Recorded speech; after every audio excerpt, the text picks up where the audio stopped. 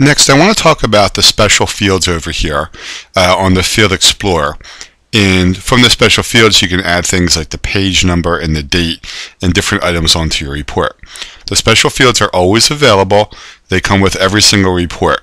Now, if you don't have your Field Explorer open, it's important to have that open. So I'm going to close that on purpose just so I can reopen it.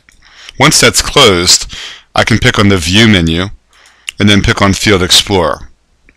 And now that's going to open over here on the right hand side.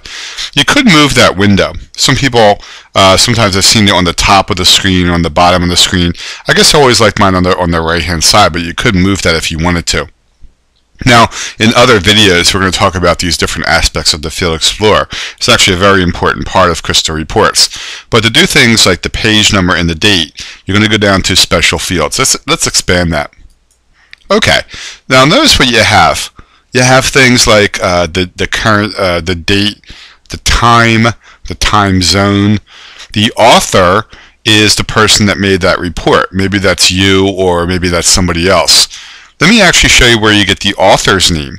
So I'm going to pick on File, and then I'm going to pick on, at this point, we're going to pick on Summary Information.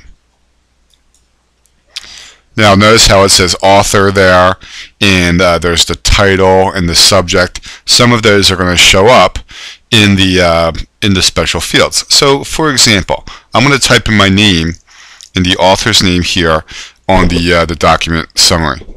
So we're going to click on OK and save that.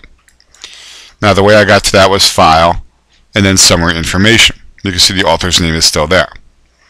So if I wanted that to appear on my report, then I have that special field that's called author. A lot of people like to see the path and the file name. So here's the file path and the file name. We can include that into our report. We have the page number. Now I like this page number over here. It says page N of M, which basically means page 1 of 5, you know, something like that, or page 2 of 6. Or you can just use the regular page number. That's okay too. So then we have the record number, the report title. The report title would also be under the summary information, as we can see. It's right over here, the title. Alright, so let me show you how you would use these. I'm going to scroll down to the bottom of the page. Let's say I want the page number at the bottom of the page. So I'm going to pick on page N of M and move that right into my page footer. Notice how I'm just dragging that in. I'm going to put it on the page footer so that it appears on the bottom of each page. Let's say I want to get the date. So there's a couple different dates that you can use here in the special fields. The data date is the last time the data was refreshed. The way you would refresh your data, by the way, is with this icon over here. The file creation date is when this report was first made. The modification date is when this report was last modified. I like to use something that's called the print date. The print date will show when the report was printed, and it'll change every time that you print the report. So we're going to pick on print date and just drag it. You notice how I'm still in the page footer section. So I'm just going to drag it right over here. And now we have the date as well.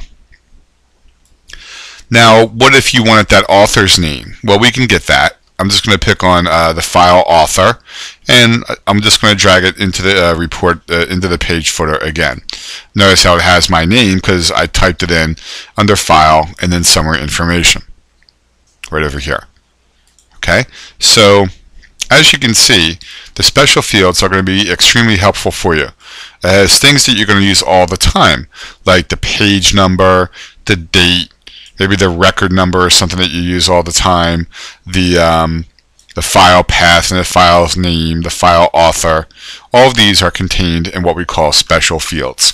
Once you have that listing under the Field Explorer, you're just going to drag those fields into the appropriate area. And that's how we can use the special fields to add things like the page number and the date and different features like that.